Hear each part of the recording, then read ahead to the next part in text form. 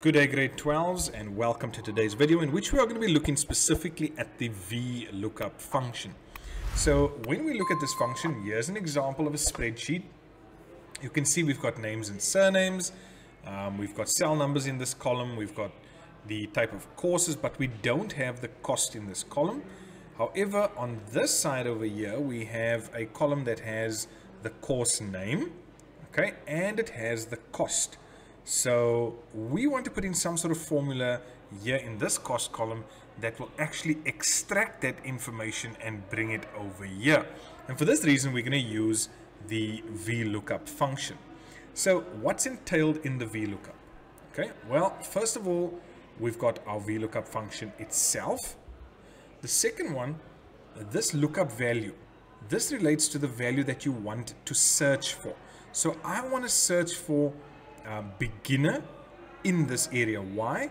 Because it's something that is actually in common. I mean, I can't search for the cost because I don't have it. Okay, so I first wanted to use beginner, and this is the value that I want to search for. Then where do I want Excel to actually search for it? The table array. This is where I'm telling Excel to go and have a look for it, to go and find it. And then the column number that I want it to actually match up to. So yes, I'm taking beginner, I'm telling Excel, have a look in this range. Excel finds it, and what I actually want is the information in the second column. So bear that in mind when we count our columns.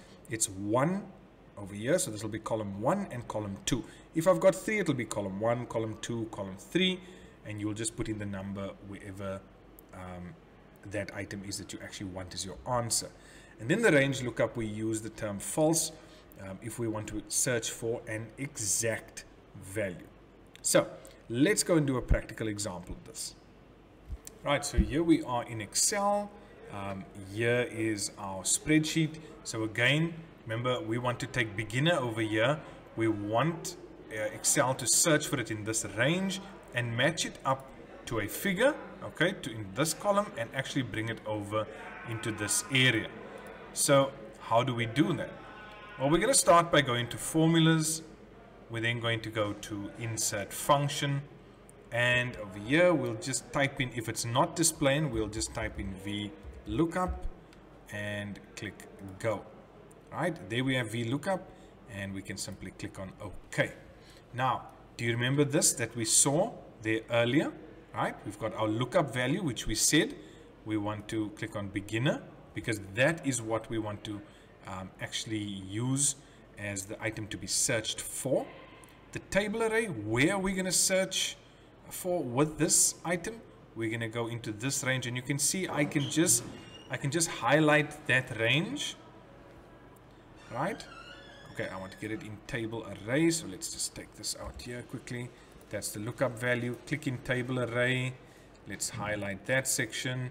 And then the column index number, remember, it's going to be column 1 and column 2. So we type in 2. And you can see as I'm doing this, it's actually filling that information out.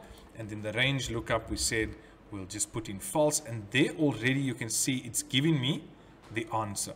I can click OK, and there's my answer. Now, the only problem is that when you decide to do an autofill, it's not going to work. All right, it might work for the first one or so, but it's not going to work all the way.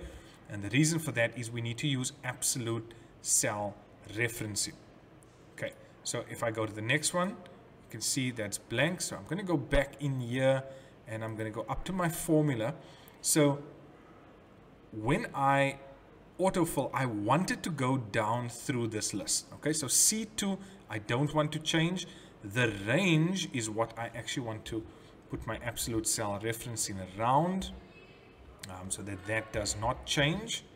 And when I hit enter, you see this does not change. Okay, so that formula is still 100% correct. It's just got the absolute cell referencing. And now when I use my autofill feature, boom, there we go. It works 100%. People, this is why we work smarter, not harder. Okay, so we get it right in the first one, do our absolute cell referencing, and we'll be fine. And that is the VLOOKUP.